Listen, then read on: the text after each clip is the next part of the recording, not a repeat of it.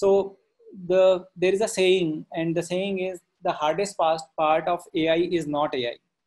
So it is basically the engineering around AI which is basically very hard. There was a conference which happened, like Google NIPS conference, and this particular conference happened in 2015.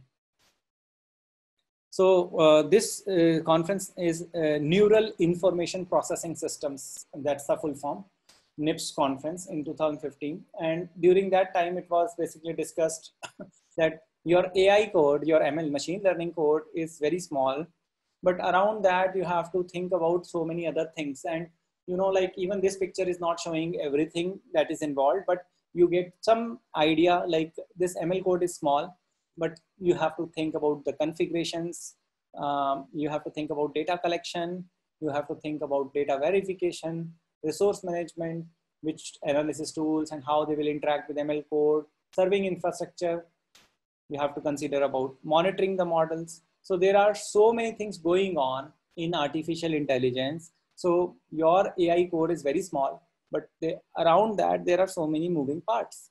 So in order to actually address these moving parts, you have to basically use some platform, AI platform.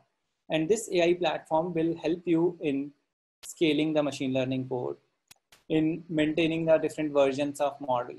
It will help you in model portability and many other things. So we will see now like what is AI platform and how it is helping us.